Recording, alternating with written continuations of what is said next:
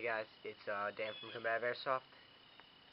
Uh, First I want to apologize on behalf of me and Chris for not having many videos out lately.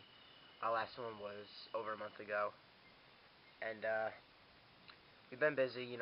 I've worked, Chris has his other channel, we both have school, and a lot of girls. Just kidding.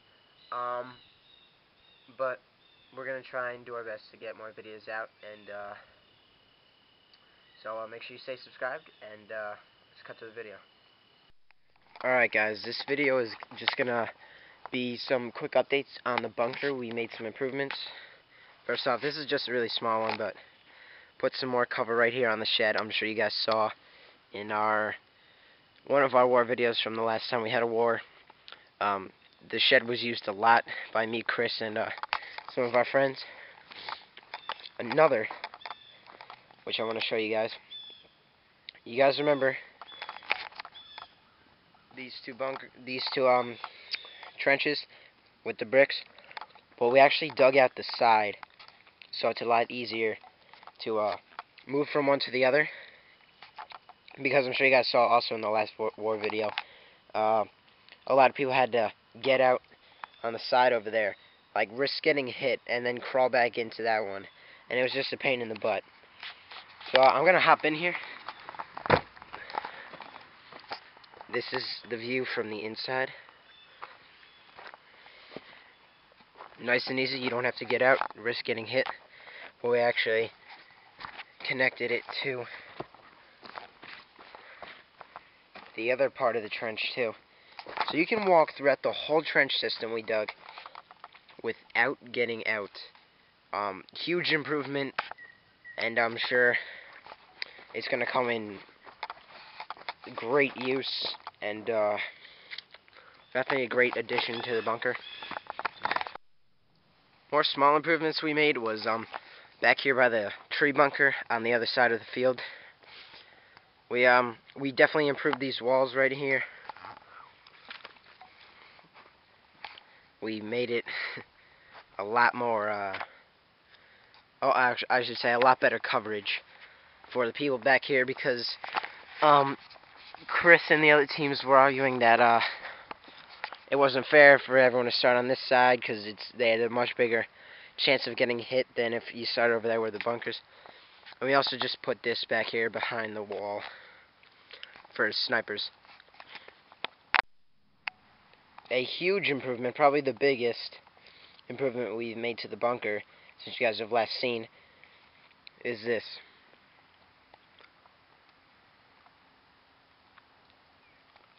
It's a sniping tower. We're gonna put we're gonna put camouflage covering over it, and let me climb up there and give you guys a good view. But alright, let's climb up.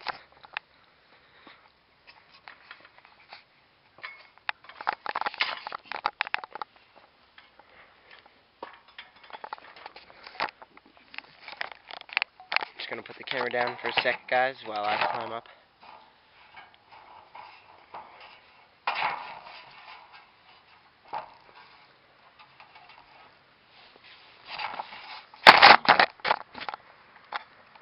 Alright, we're up. I'm not exactly sure how high up we are, but I'd probably about 20 feet.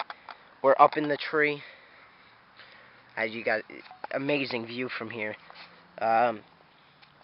Insanely good sniping spot. We're gonna get some coverage hanging down like we did down on the wall down there from the tree, so the sniper's not exposed.